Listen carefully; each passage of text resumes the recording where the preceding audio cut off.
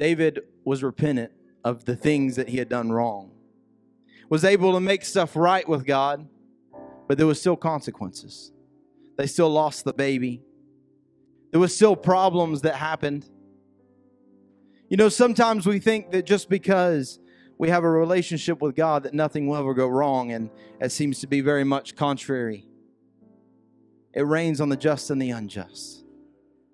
It doesn't matter today if you've been perfect all the way up until now. It's 5:45. You haven't made a mistake all day. Or if all you've done is make mistakes. We have an opportunity here tonight to get reacquainted with the Lord. We have an opportunity to rededicate ourselves to God. Leela can't make that decision, but we can.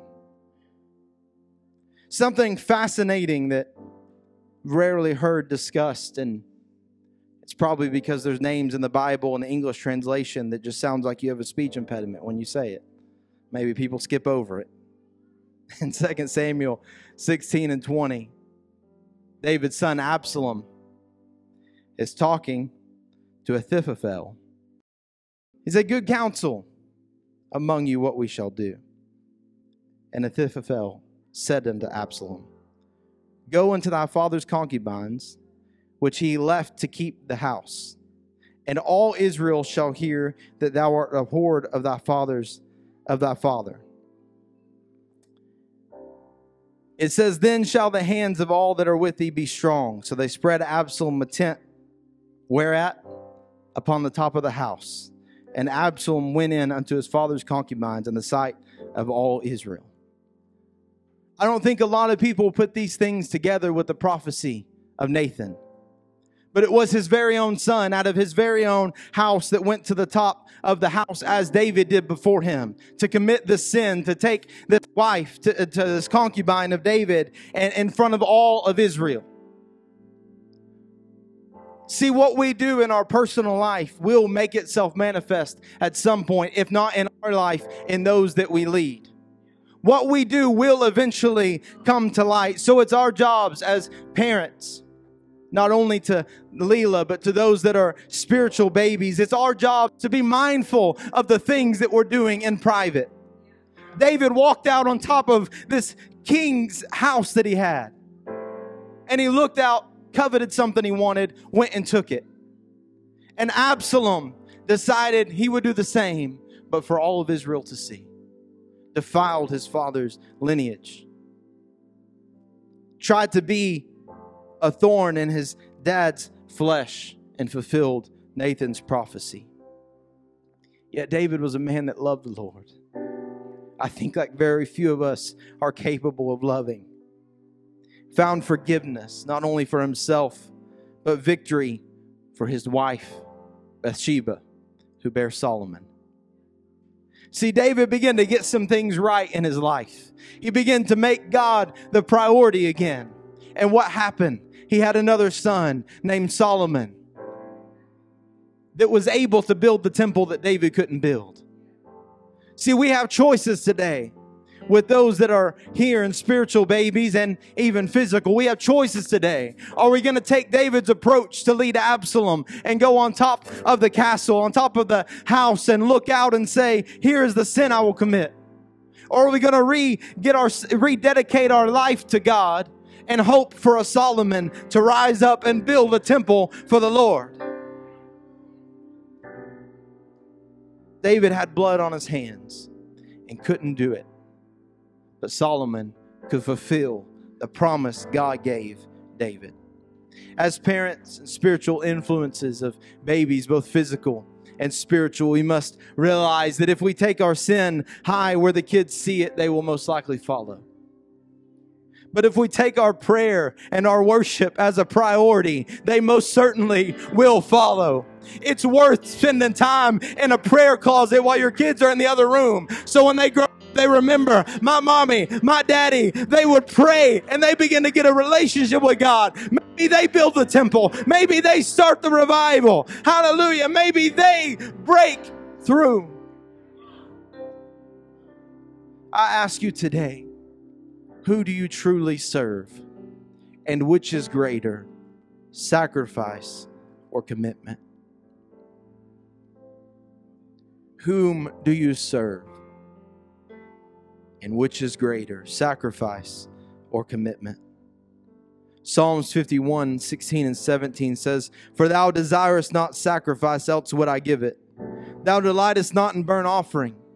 The sacrifices of God are a broken spirit, a broken and a contrite heart, O God, thou wilt not despise. Yet the word also says in Romans 12 and 1 and 2, I beseech you therefore, brethren, by the mercies of God, that you present your bodies a living sacrifice, holy, acceptable unto God, which is your reasonable service. And be not conformed to this world, but be ye transformed by the renewing of your mind, that you may prove what is that good and acceptable and perfect will of God. In Romans 6 and 16, it says, Know you not that to whom ye yield yourselves servants to obey, his servants ye are, to him ye obey. We say that we make God our priority.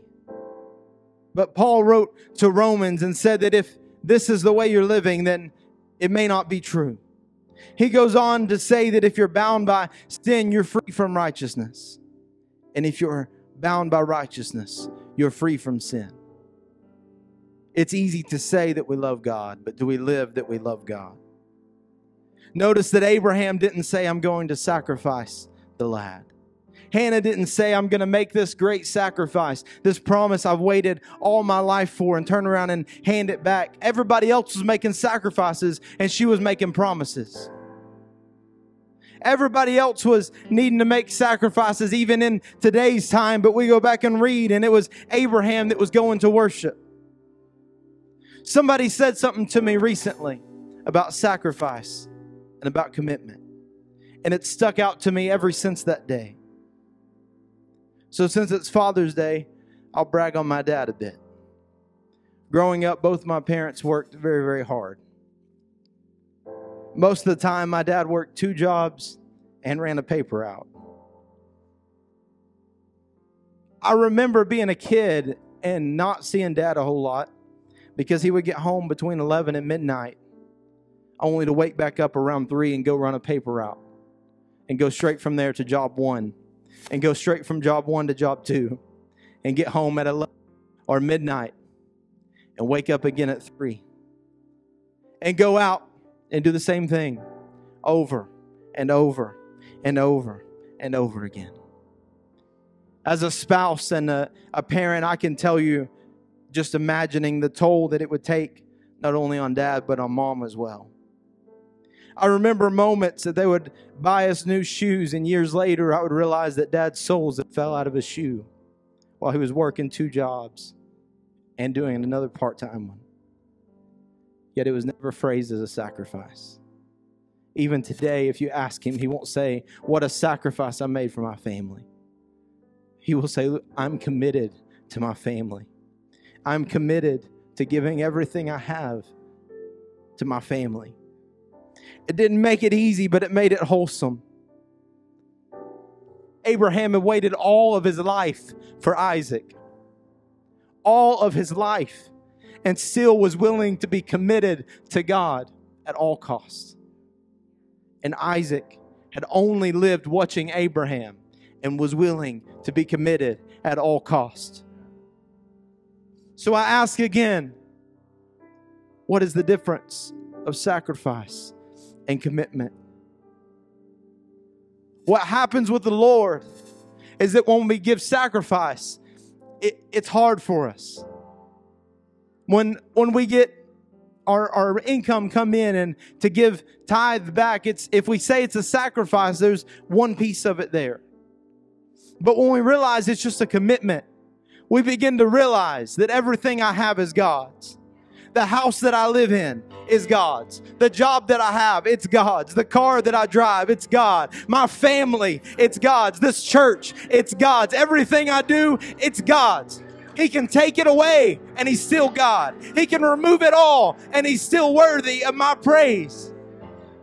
If He never does another thing for me, I can't even imagine how good He's been already.